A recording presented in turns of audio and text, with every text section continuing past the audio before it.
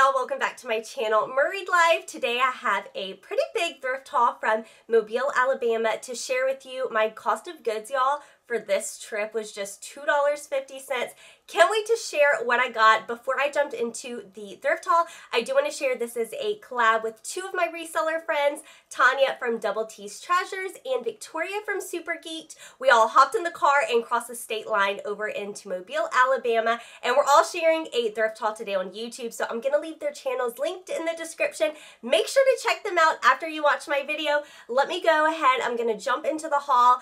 We went to a Goodwill Outlet and two other thrift stores. I'm just going to go in order of where we went that day. So let's jump into the Goodwill Bins haul first. First thing I found at the bins were these faux leather Spanx pull-on leggings. This is a really popular style by Spanx. I'll try to give y'all an idea of what I'm going to list everything for. I think I have these listed at $35, $40. And yeah, they should be a really quick sell. I do like selling bras, especially from the bins, because I'm paying probably like less than $1 for them. This is just Victoria's Secret. It is, I believe, a 38D. I only have this listed for like 25 bucks, but I really liked the color and I just thought it was a nice bra overall, so I got it. This is my favorite bra brand to sell. The brand is Cacique. I'll go ahead and show you what the tag looks like.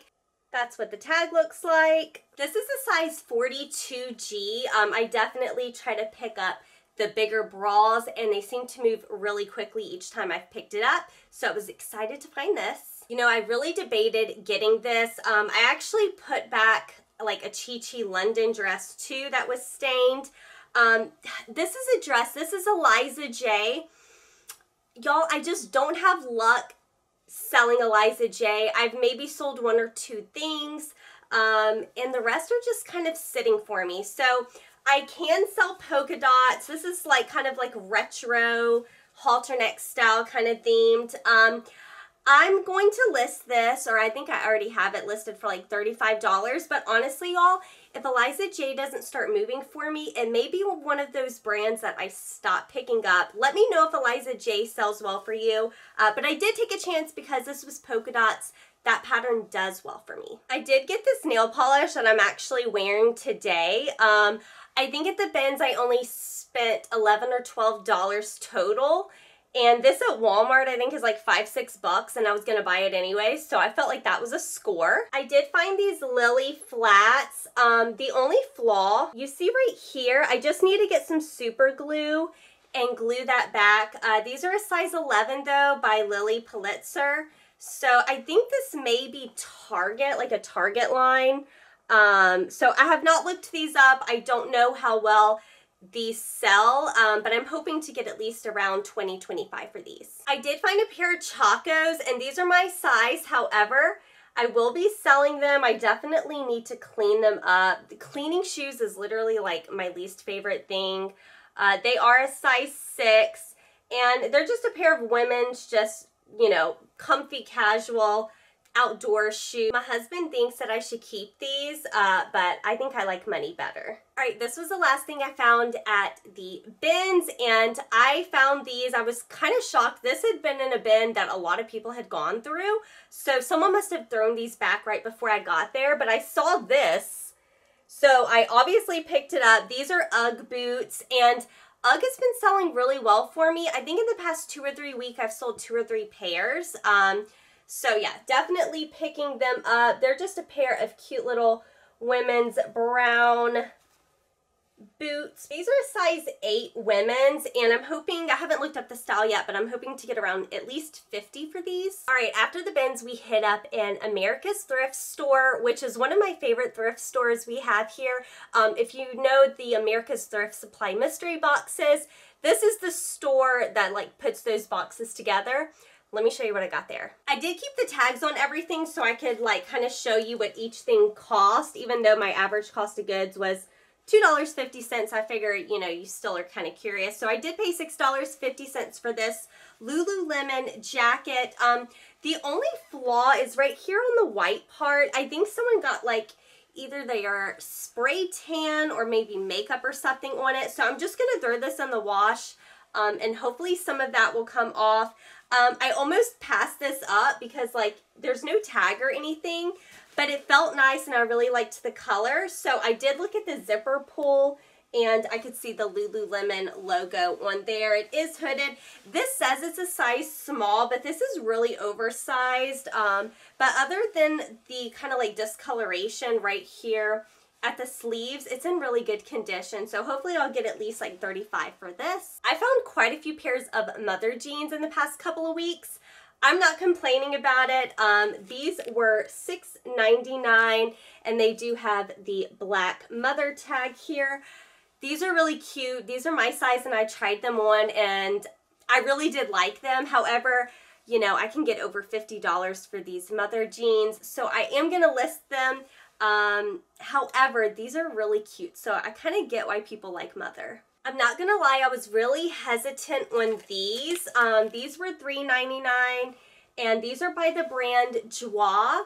And these are the Park Skinny Pants in Caviar. And they kind of have like that coated look to them. They do have some zipper detail down here at the ankles.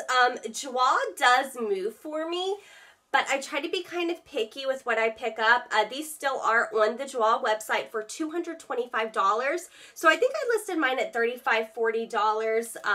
But yeah, first time I think ever picking up Joie jeans. So thought the price was good, so excited to see how these do. All right, this was only 99 cents, and it is a vintage brand called On the Verge. I'll try to show you the tag right here. On the Verge, made in USA. It's a size small, and it's just like a heavy black full skirt, and it has like these shoes on it. It has some boots, it has some moccasins. So I figured with the right keywords, hopefully I can get at least 25 for this. Some of the skirts I did see were selling like 40, 50 bucks. So I thought for 99 cents we'd try it out. These were also 99 cents and these are vintage. I think it's pronounced Gitano. Gitano. I really don't know, but they're just a pair of like really, these are in excellent condition. High-waisted. I'm going to put mom jeans in the title. They're kind of like tapered. I don't know. I just thought for 99 cents I probably could get at least $25, $30 for these. I did pick up two pairs of shoes. The first one are these Kate Spades, and you can see that these were just $4. And they're just like a pair of suede closed-toe wedges. I thought they were in pretty good condition, so I did decide to get these.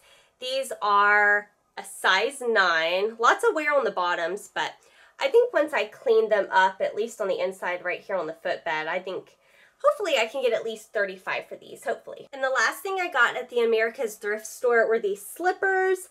I do like to sell slippers, and these are UGG slippers. These were just $3.99. They do have some wear, but they're slippers, you know what I'm saying? So a little bit of wear's not too bad. A little bit more wear on this shoe, but these are a size 12 in men's, so I feel like they're going to sell pretty quickly, probably for at least 30 bucks. All right, then we headed over to, I really cannot remember, Gateway. I really don't remember the name of the thrift store. I'm going to be honest, it was kind of a bust. I think I was the only one who purchased anything. I only got 3 things and one was for me. So let me show you what I got there. Oh, okay. It was called Waterfront Thrift Store. So don't know if I would recommend that. They did have a sale where if you found anything with a purple tag, it would just be $1. So I did find this cute little mini skirt. Here's the front right here. It does have the pleats and the plaid, and it's no boundaries. No boundaries pleated skirts definitely do sell for a decent amount, so I felt like for $1 this would be worth it. I think this one they had priced around $6. It's Armani oh, you guys already know I'm about to butcher it. Collezione, size 12. It's just like a floral basic women's jacket. I'm probably not going to get a ton for it, but hopefully I can get maybe 40 to 50. It does have some silk in the lining, so it's in really good condition. So I decided to go ahead and grab this. Never sold this brand before though. And here's the last thing I got. I just got these for me. These are just Wild Diva. I don't know about y'all. I was telling Tanya and Victoria this. I resell like some high-end brands, but when it comes to like clothing for me, I like cheap stuff. Like this shirt right here, I got this at the thrift store for like $2. I'm pretty sure it's like Amazon, like it's like no name brand. These Wild Diva, I like this brand. I like Fashion Nova, Shein, pre-owned, secondhand, of course. I don't ever buy, you know, directly from the website. But yeah, anyway, I just have been trying to get more square toe style shoes. That definitely seems to be on trend. I also, here's a bonus. Let me show you what I just picked up. I just picked these up like a day or two ago for $5 at My America's thrift store, but they're Mark Fisher. Super cute. I don't know if I'm actually going to sell these. But anyway, whenever you go to the mall and stuff, I feel like this is the style I see. So anyway, I did get these. I'm probably going to resell these. But the black ones, these I did keep for myself. They were originally $30. So $30 right there. It was $1, so I felt like that was a great deal. And I've already worn these twice since our trip, so obviously I like them. Before I end the video, I do want to show y'all what YouTube sent me. I thought this was so cute. I'm gonna have to set it up in my office, but here's the box it came in. I need to do a YouTube short. It says, light up your new year with your YouTube shorts. And look at this. How fun is that light?